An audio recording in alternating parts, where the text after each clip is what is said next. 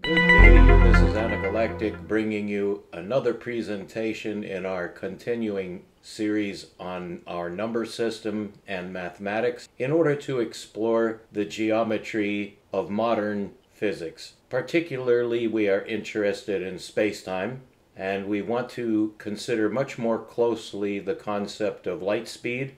And today we are going to take a brief excursion, although a very important one, in order to consolidate our notion of time, which is quite an elusive concept, although we seem to have gotten somewhat of a grip on the notion of time from the geometry of space-time.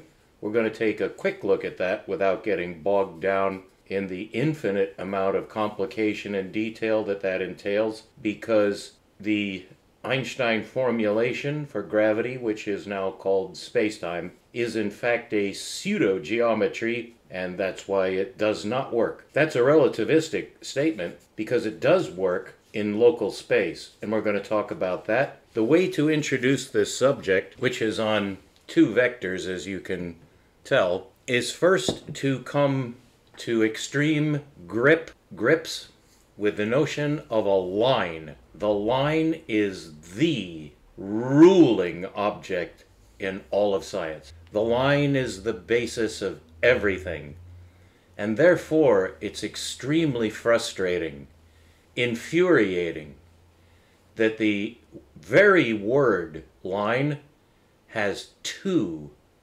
completely different meanings. And the fact that they're not incompletely different, I merely exaggerated, is extraordinarily confusing. It has confused mathematicians since the beginning of time. And the way to directly perceive that right out the gate, so you have perfect understanding of what we're talking about, look at the straight line and then look at a circle. Those are the only two lines that human beings can see, and they are so utterly different that they comprise two completely different domains, and they describe extraordinarily related but extraordinarily skewed concepts of time and space.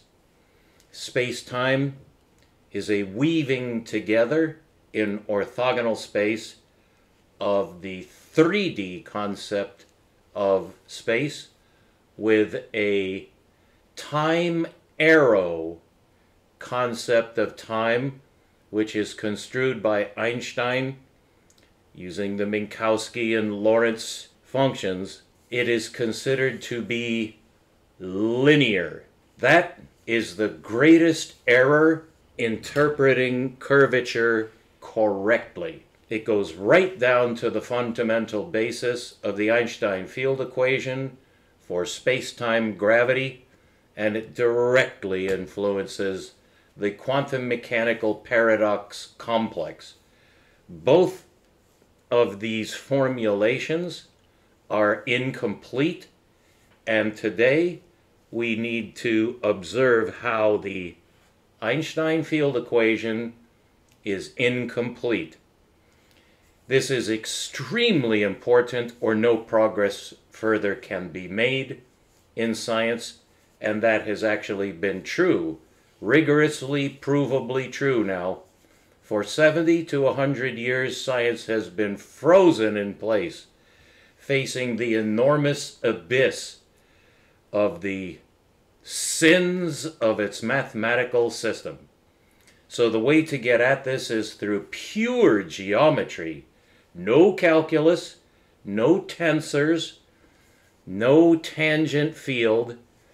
We need to observe the difference between the two kinds of line in the universe, and without a full and complete comprehensive understanding of the difference between the two lines that are used by the universe, there is no way to understand physics at the cutting edges. So the way we're going to approach this is first to make sure we understand what is a line. What is a line? There are two completely different answers to that question. So baffling and confounding have men made this subject through lack of direct perception. You will now obtain the direct perception needed to distinguish between the two fundamental objects that are used at the absolute basis of science. The first one is the straight line. The straight line is a derivative object. It has no inherent reality, with a footnote having to do with the photon. You may already guess that we're approaching the light cone, which is a linear structure inside of 4D spacetime. That is, the only linearity in the space-time system is the light cone, but it is a straight line. There is a straight line in space-time. The rest of the lines are curved, and they're curved hyperbolically, but actually that's inside out. And the actually conventional and accepted prefix to describe such a geometry, such as hyperbolic geometry in spacetime, it is a pseudo-geometry.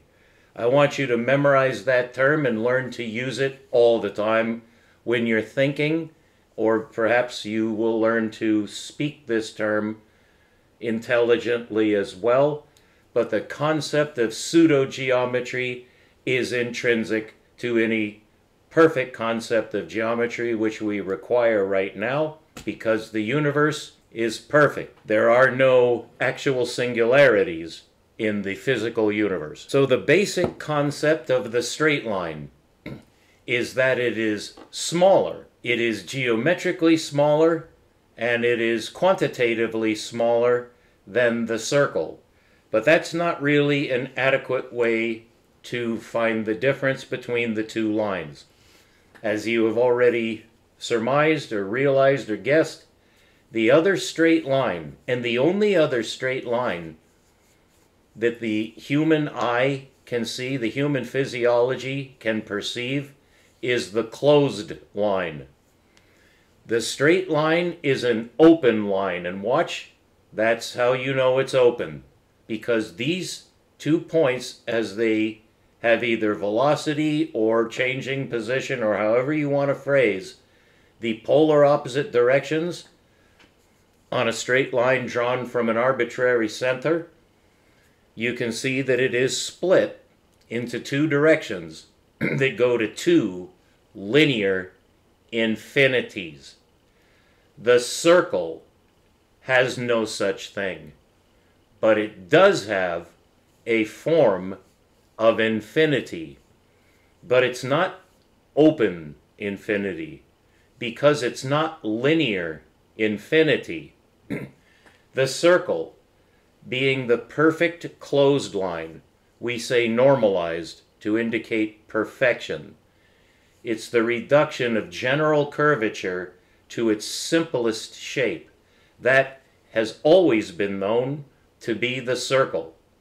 Just so you know, everything we say about the circle applies to the sphere on an exact geometric and therefore an exact mathematical relationship, which in the basis or axiomatic formulation of either circular space or spherical space is a 2-to-1 relationship. And you should memorize that and study it, because there's a broad footnote. But it can be shown, I have shown, that the circle is exactly 1/2 of a sphere.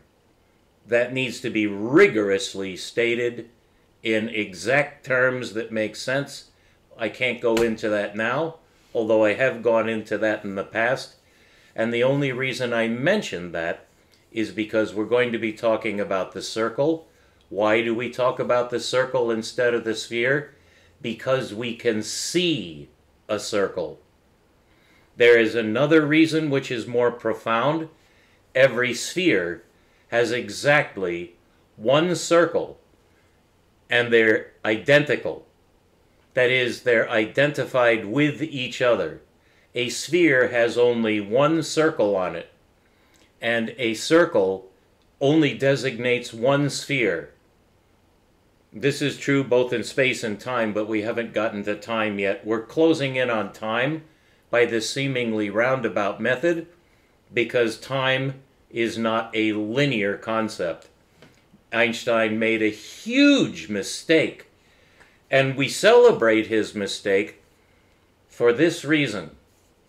It is the difference between what is called local space and universal space.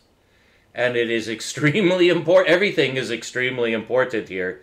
You've never heard this before because nobody thinks in these terms anymore. There probably was a time when men did, perhaps at the turn of the century, the first few decades of the 20th century, there was quite a flurry of intellectual activity among mathematicians and physicists because of Albert Einstein's incredible synthesis, where he was able to show a direct relationship between space and time that works for local space.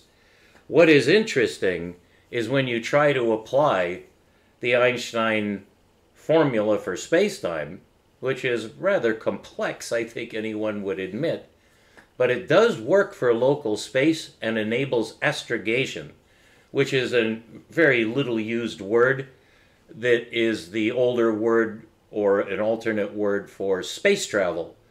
We have excellent capability of space travel within the solar system now, and we'll never find out if that has further reach because we'll never reach another star. You should accept that. It's mathematically provable that human beings will never reach the nearest star or stellar space. We're stuck in the solar system. But the fact that we can navigate the solar system is solely due to Einstein's discovery of special relativity, because you have to account for the time lag. And he did that for gravity, but you can also do it for navigation. In order to compensate for the time lag in your instructions to a vehicle, a craft, a probe, such as the Cassini probe, it's over 1 billion miles away around Saturn, there's a 2-hour time lag in the instructions sent to the craft. So you have to compute both the time lag, the time lag in by the time the instruction reaches the craft, it will have moved. And so you not only have to compute the time lag, but you have to compute the time lag to a future position. Well, the miracle that just solves all that complication by putting all the complexity into one equation, that can be fed to a supercomputer. And the supercomputer simply does all the work for us. That is the signal main advantage of computer technology, is that it saves us literally, in the case of relativistic computations for space navigation, it saves literally tens of thousands of hours of work. For any simple set of instructions to send to the Cassini craft, for instance, would require tens of thousands of hours of intricately working out the Einstein field equation for space-time relativity. It works, but it works in the most difficult method possible. But it's the only one we know of, and therefore, even though there's a gigantic hole in space-time called a singularity, which we're approaching, nonetheless it's useful. The problem is that physicists have not really observed how their mathematical system affects their interpretation of cosmic space, which includes quantum space, because that's at the other limit. That is, going in rather than out. This brings us directly to a consideration of the circle. The straight line enables our number system. The circle is the actuality of what we see in physics and what we can measure both at the atomic and subatomic level and at the cosmological and deep space astronomical level.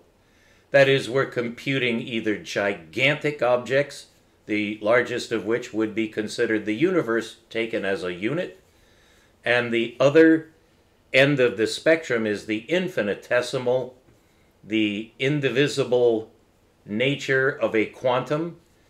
Requires a different form of mathematics in order to access what the quantum phenomena are. The same is also true in cosmology, in computing the integral. These are the integral and infinitesimal aspects of cosmic geometry.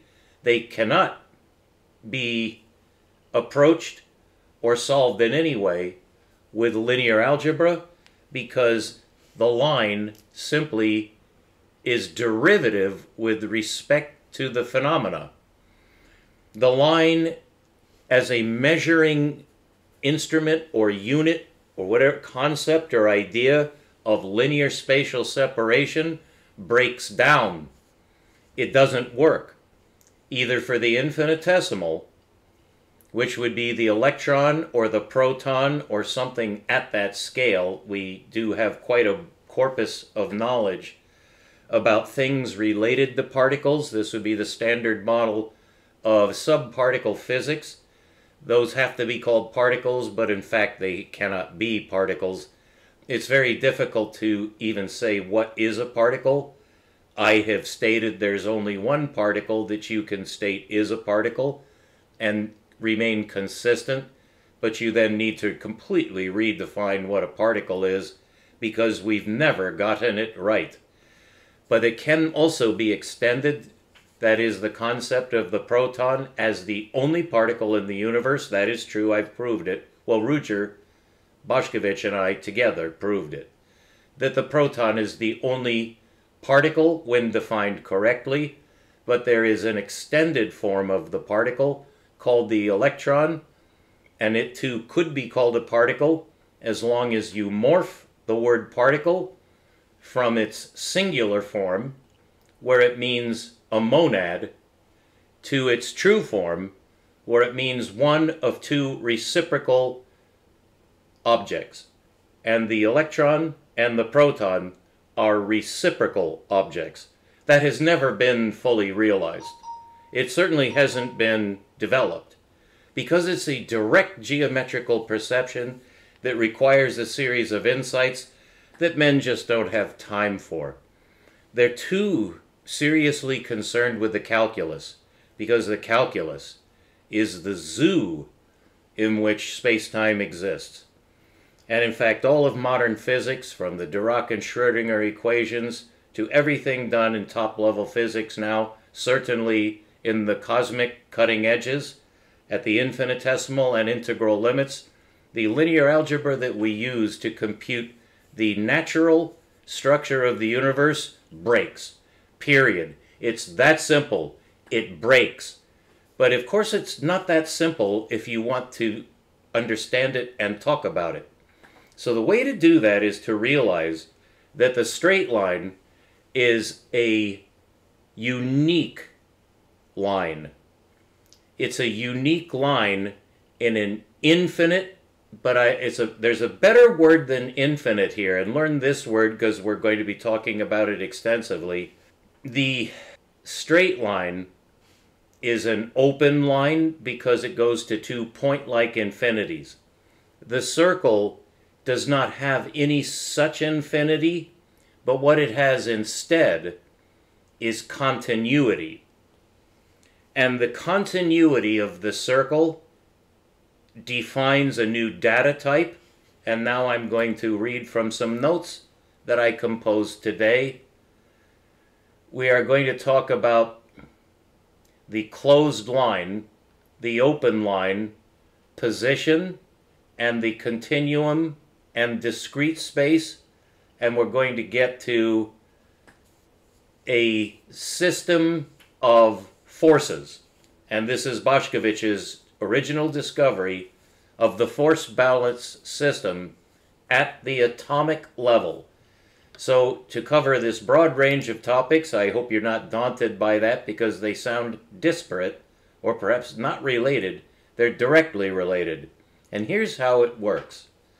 The closed line is a circle, and the open line is a line. That is a straight line. And those are the only two simple lines in the universe. Except that for now, it's utterly true due to the fundamental change in what is a line.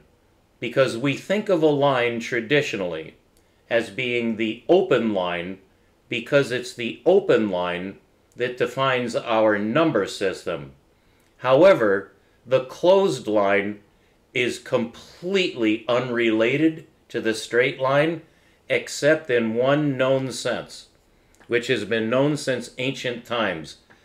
And that's the relation between the circumference, which is in fact the closed line, which we call the circle, the relationship between that circle, which we call the circumference, because we want to interpret it as linear distance. Of course, that's impossible, but the way it's approximated is with the very famous pseudo number. This is a pseudo number. We call it an irrational number. That is correct. It is irrational, but it's a definition of irrationality that can be classed. That is, it can be typed under a class, because irrationality is a specific interpretation of something more fundamental. The concept, which you have certainly never heard of, or if you have, you've never developed it, because no one ever develops this idea, is that the closed line, being the circle, has a radius. An equivalent way of saying that, which has caused endless confusion because of the absolute confusion of mathematicians and physicists over this very directly perceivable distinction, is that the open line or straight line has our number system on it, and therefore we think that we're constrained to those numbers. But actually, when you get to the circle, you find out that you need that number system. Nobody has ever thought of that. Not once. Not in the annals of science. So the new number system is actually the original number system, and the reason for saying that is that the linear number system, which is exactly equivalent to the line, the open line, that number system is precisely the derivative number system of circular space, which has its own number system. So the circle is original, and we've never used it. I find that to be perhaps among the most remarkable statements that it has ever been possible to make in science, directly implying that it is provable. I proved it in 2022 with my antipodal theorem, which is watertight. And therefore I can state with absolute certainty and authority that our linear number system is incorrect. And that's strictly in context. Strictly in context, you have to listen to this entire sequence of the past 25 minutes to be sure that you don't misinterpret what I just said. Because if you do misinterpret it, it's entirely your fault. It's not due to any lack of expression on my part. It's due to a lack in your ability to understand this. So, credit where credit is due, and if you don't get it, it's your fault. Now, I take this greatly personally, that I want you to get this. But all I can do is keep trying. I make progress each time I do this for myself. This is totally open-ended. The possibilities for discovery now are absolutely Pandora's box wide open. I've already made 2 to 3 dozen major discoveries just using this geometry, so it's quite significant. But for you to get in at the ground floor so that you can share this with me, that's what science is.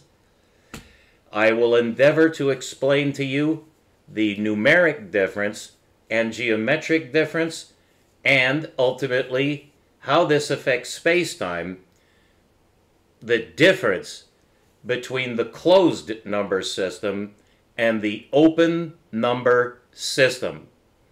The open number system should be self-evident to you what I mean by that by now. It's simply the mathematical system used by science is an open number system called the linear number system because it's based on the open line construct of number metricization.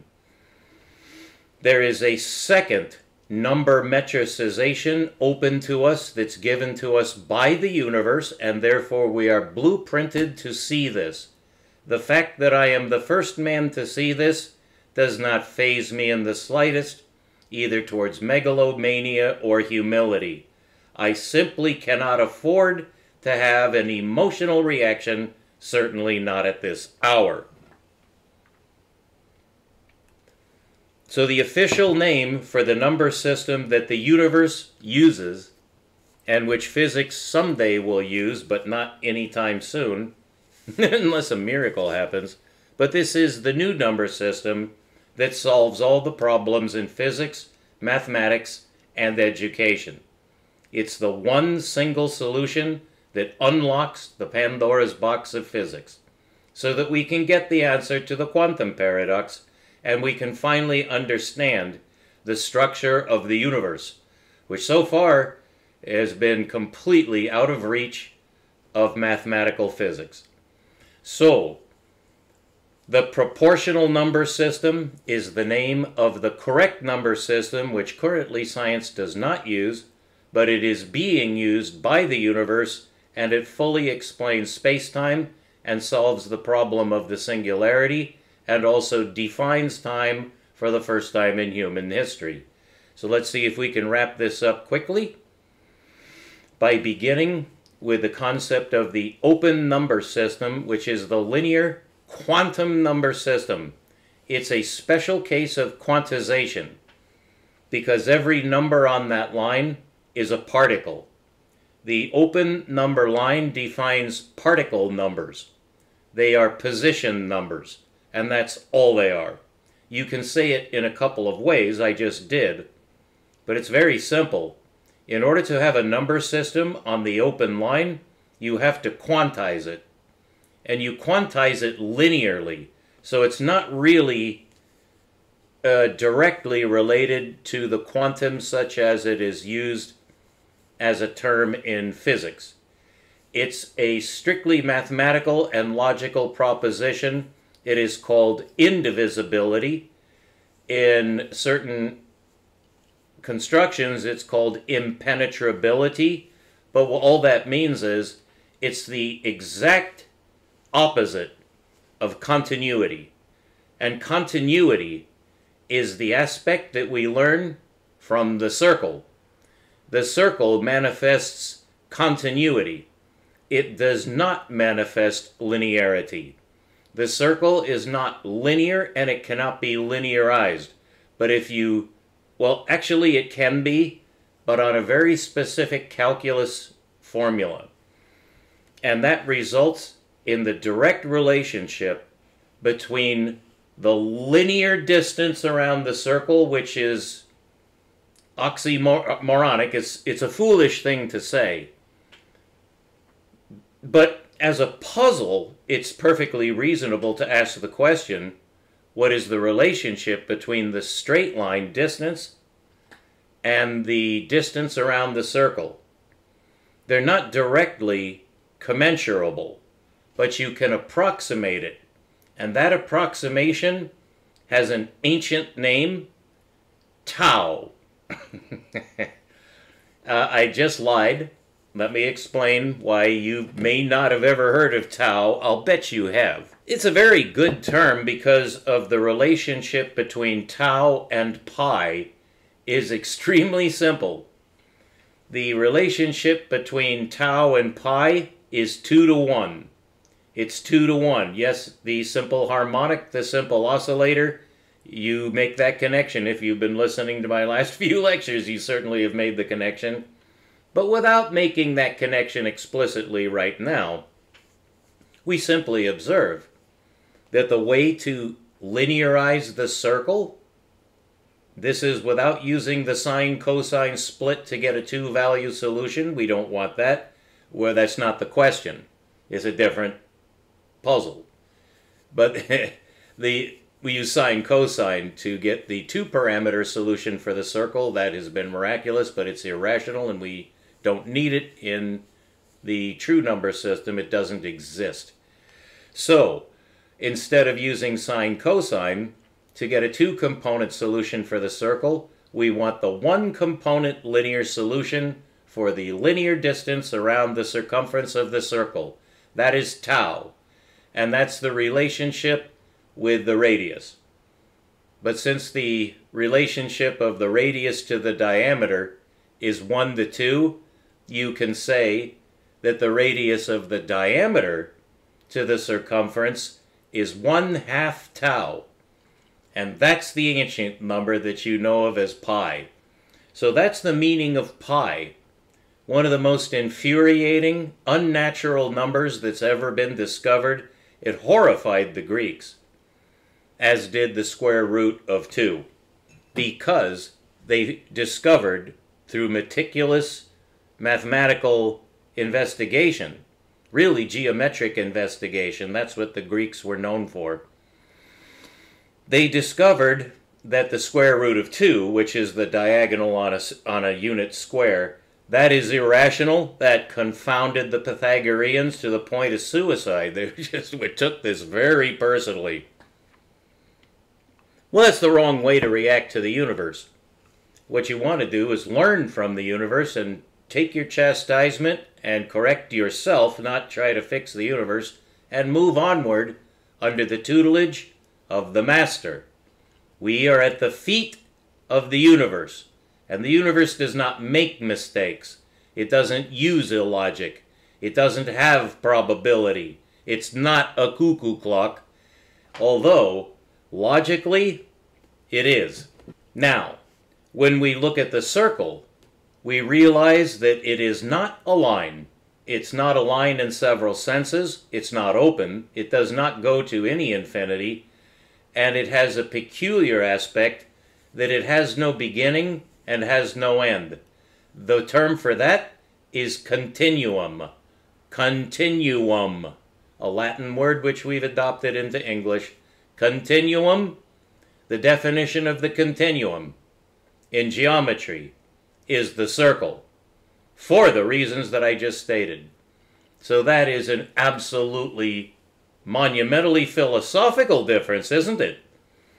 Because now we're addressing the problems that exist in quantum mechanics and in cosmology, the nature of continuity. It's the direct antithesis of the fundamental concept of the physical quantum, which is not continuous. That's what quantum means. Discontinuous. A synonym for that is particle, and a synonym for that is location. And the better word than location, much more precise, position. Spatial position. On a circle, there is no such thing. There is not spatial position, because it's not in space. The circle does not exist in linear space. It exists in its own space that has its own geometry and its own mathematics and its own logic. It's all extensible from linear logic, so it all makes sense, but it's integral. And so it just shocks the socks off of anybody who touches this. There's a reason we want to get the formula for the circle. We cannot do it. We've never done it. And instead of getting the formula for the circle, we've used calculus and the sine-cosine relationship, and now we have complex numbers. These are all complete kludges. They're inadequate. They do not solve the problem. What they do is enable linear approximation, which gets us precision enough for space travel and for many other functions, all of which work ideally on Earth for technology. And that's why linear algebra amazes us to the point of religious reverence. That's being suppressed these days by a mysterious force, but no need to get into spooky aspects. I'll simply state it logically. Men are absolutely stymied by reality, and when they attempt to acquire truth from reality, what they end up with is a model, and the linear algebra system is nothing more and nothing less than a model. It's a grid model that we slap on the face of the universe that does not understand the grid. So we blame the universe for everything that goes wrong, and the main blasphemy that we hurl at the universe, we put right at the center of the supermassive black hole. We call it a singularity, and now we're going to discover just exactly what that is, so that you know what it is. And you don't have to be led around by the nose by these pseudo-mathematicians. They're using pseudo-mathematics. Because it's based in pseudo-geometry, it doesn't work. You cannot begin with a line in physics. If you do, you end up with the Einstein field equation and the Dirac equation and the Schrödinger equation and the Bessel function, for you electrodynamics fans, nightmarish. Absolutely contrary to the spirit of science, not at all contrary to the spirit of technology. And that's the difference. We need the linear system for technology. It extends us into space through the use of space-time. Therefore, the model is considered complete to a new threshold, such that it is worshipful.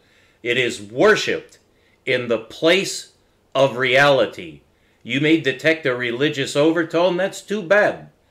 I did not say anything about religion, except I used the word blasphemy, but I'm using it in the logical sense that you're using the wrong tool for the job that you're trying to perform. If you're trying to understand the universe, either at the infinitesimal limit, which we are, and at the integral limit, which we are, you're going to get the wrong solution if you continue to use the wrong tool. And the only solution to this incredible dilemma is to change number systems, and that was up to me to discover that. We've come 40 minutes, and now we're going to complete this, so we get a new definition of time and a definition of the singularity. They may seem unrelated. They're not. You'll see why. When you start with a circle, you realize that that is another dimension.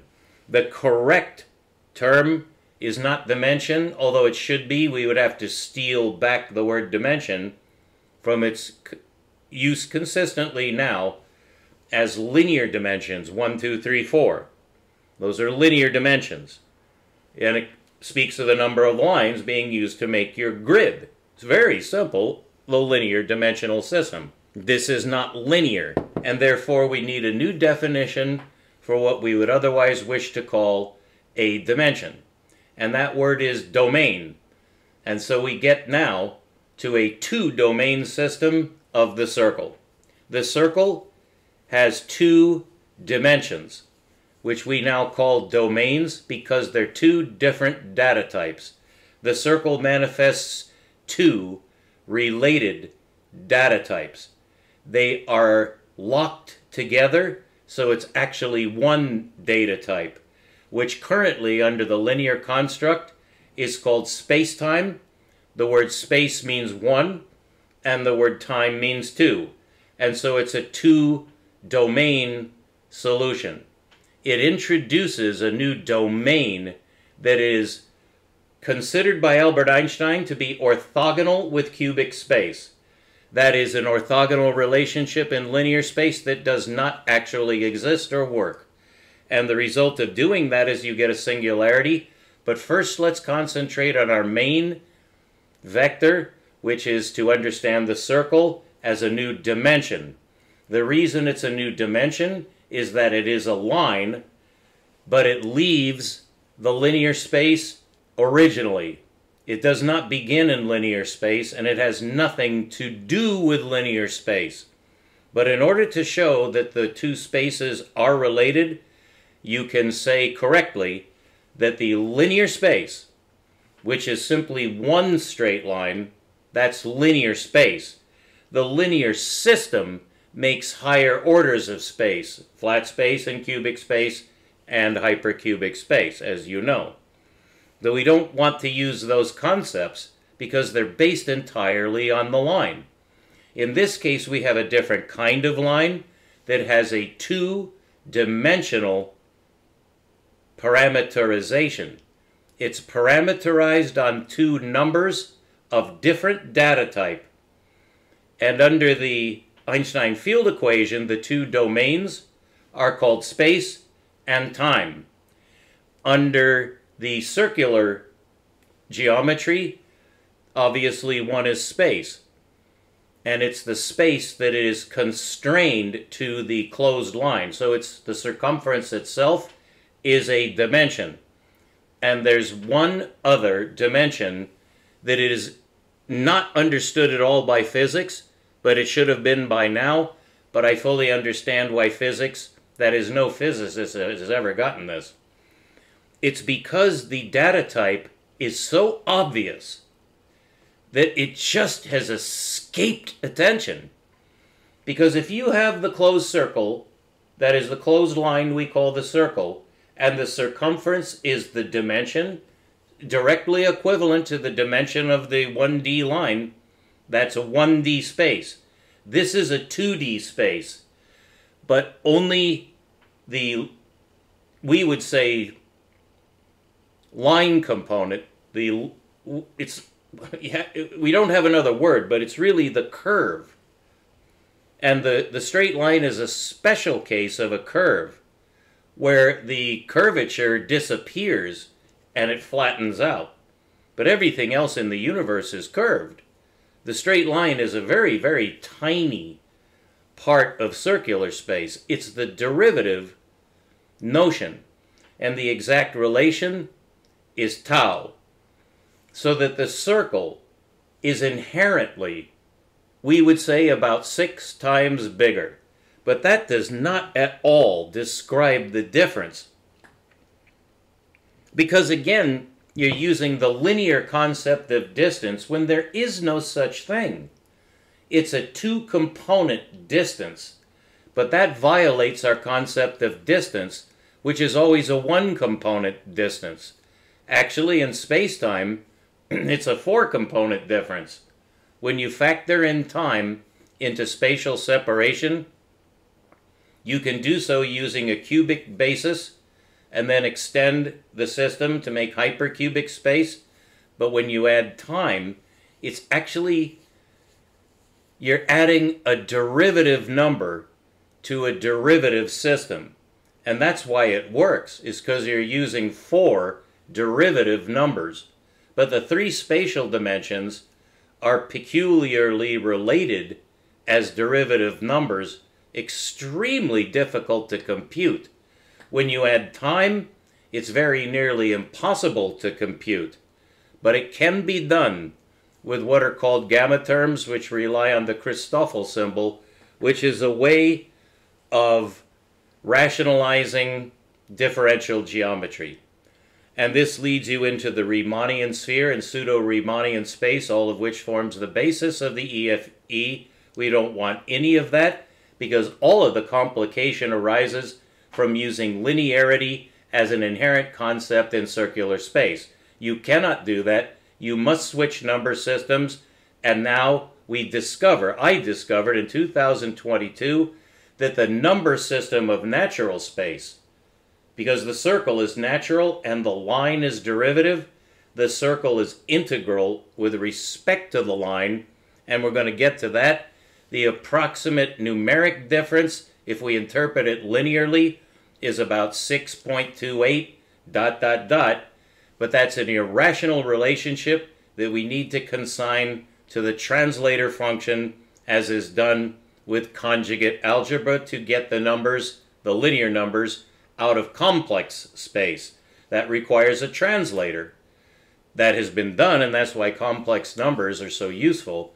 But these are proportional numbers, and the translator is the calculus. That we get the linear number system by a calculus derivation. That's why there are an infinite number of infinities on the straight line. Do you know how many infinities there are in circular space? It depends on how you approach that question or puzzle. But essentially, there are two. And there are only two. And there are always and ever only two infinities in real space. They're the inner infinity and the outer infinity. There are no other infinities. So this is a monumental leap forward, much more powerful than a man stepping onto the moon from a lunar craft and saying a small step for man, a giant leap for mankind. Horseshit. A small step for man, but a giant leap for mankind is my discovery of the proportional number system for circular, which I call natural space. It is a two-component number. A two-component number fully parameterizes the circle. And the relationship between the two numbers for what we would call the omega circle, which is the invert unit circle, where one is transferred from the radius, that would be the unit circle, to the circumference, that is the omega circle. The omega circle has a linear value of 6.28 based on a radius of 1. We invert that.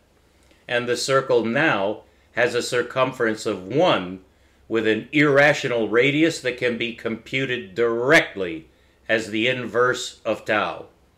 So that is the ultimate translator between circular and linear space. That the linear radius of the circle is the circular inverse of tau. And by that simple inversion, you now get the correct number for the circle. The closed line, the perfect line, is a circle with a value of 1. And I told you that's a proportional number, so I did not say that number completely. That is the linear value. The linear value of the circumference of the circle is 1. But that is not its actual value. It's the linearized value of the actual value. The actual value is 1 proportion 1, and we write that as a fraction because we call it division, but it's actually proportionality. It's 1 over 1. It's 1 divided by 1. It's 1 into 1. It's 1 in the numerator and 1 in the denominator, and that is the full parameterization of the circle in natural space. And that is the beginning of the actual number system used by the universe, which, as you can see, does not have 0 in it. There's no 0 in the universe. There's no such number. You can say that there is if you're using linear algebra because you require the 0 for linear spatial separation, but other than that, the 0 does not exist for this geometric reason. It is the differential of the line. It is the derivative quantity of the line. It is the infinitesimal quantity that balances the two linear infinities on add. And that's the definition of the line, is that it has a center, which if you give it a numeric value in order to measure linear spatial separation to infinity, you begin at 0. And so 0 and infinity are dual numbers in linear space. We also have a dual infinity in circular space, but it's not linear infinity. It's the dual form of plus minus infinity, which in proportional space, instead of adding to 0, it multiplies to 1, and therefore we have a number inside the circle and another number outside the circle if we use inversive linear geometry, which is a very fascinating subject. But actually, from the discovery made by Einstein, we know that that's the polar opposite. Going in and out would be polar opposites on a line. Instead, if you're going to linearize the relationship between the numerator and denominator numbers of the unit, that is the omega circle, 1 proportion 1 is the proportion of the arc lengths to the number of event points. That's a new definition, and it's the only correct definition, and gives us for the first time the definition of time as a new data type, which can now be translated out of Albert Einstein's incorrect formulation, which is a linear formulation and cannot be true. It's not true. It's only true in local space because of our ability to use the calculus. That's an illegal operation. You're not allowed to use calculus unless you're going to use linear geometry. We're not going to use linear geometry. But it's very important to realize at the outset, you're not losing linear geometry at all. This is the integral of linear geometry. So, rather than having 0 as the infinitesimal, that's a false number. It's not even quite real in linear space, and it leads to the singularity. I won't go into that now because we're approaching an hour, but let's home in on the definition of time as a point on the circle. When the circle is considered to have no time component, is only considered to be spatial, then you can use our common notion of a point system to get event space out of the circle. It's event space that Einstein was referring to when he manufactured his relationship between time and space. That is the relationship between two derivative concepts. The derivative concept of time is already derivative. The derivative concept of space is the linearization of spherical space. So the sphere is not used, and the concept of the point has to be 0. And quantum numbers, that is linear numbers, discrete numbers. In circular space, the numbers are not discrete. They're continuous. And that's the key word. That's the word that physics needs to start using. Because circular space is continuous. It doesn't have points. But here's the analog to the point. On a line, a point is a number. On the circle, the number is not a point. Rather, it's an event. And that's not a position. So it's not a point in the linear sense, which is a position. It's a position on the line. This is not, strictly speaking, a position because it's a relative concept. And this is the true definition of relativity, which is the relativity of event space to position space. That is, to space, and the part that we call time, the time space in the geometric sense of a different space that's not spatial, that's not time. It's event space. And from event space, we get two derivative concepts. One of those is time. The other one is continuity. And this means that the circle represents the continuity of time. And that is the continuity that exists in the universe. It's the continuity of time. Now in space, the continuity is expressed as a force balance of two continuous forces. Those are fields. Here on the circle may be considered the field of temporal space, the field of event space. And the two components that make the relationship that defines the omega circle is the concept of arc length. That's also wavelength, by the way. The circle is a wave. The circle is the wave. The particle is the quantum, but the circle is the wave. and the circle is a perfect wave, and if it has no periodicity, it's called a static or geometric circle. But actually, we already know from physics, there is no such thing as a static circle. All circles, inherently, when you draw a circle, you drew the symbol for motion. You also drew the symbol for energy and for frequency and wavelength. We want to concentrate on frequency and wavelength now because the wavelength on the omega circle is 1. The circle has a wavelength of 1. All right, what's its frequency? 1. And that's why the definition, the parameterization of the circle, which defines it in geometry and therefore in mathematics as well, is the relationship of 1 frequency to 1 wavelength. That does not exist. It does not exist because it would imply there's no motion. The way you get motion is by applying a point to the circle. When we do this in traditional linear geometry, linear mathematics, linear algebra, we always try to make 1 point. That is not possible. Max Planck proved that there's no such thing as a 1-point circle. All circles begin with the simplest circle on the relationship between 2 and 1. We could say that that's going a little ahead. Scratch that. Well, you're actually going to see it, so I don't have to scratch it. You see, I'm scratching my head it's quite interesting, yes. I told myself to scratch.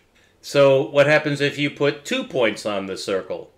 If you put 2 points on the circle, you've discovered the same thing that Max Planck discovered, that you can quantize the circle. But did you? You did, but not linearly. What did you do when you made 2 points on the circle? Well, we just assume that they're balanced, symmetrical. So they're polar opposite on the circle, right? What does that do to the length of the circumference? Divides it in half.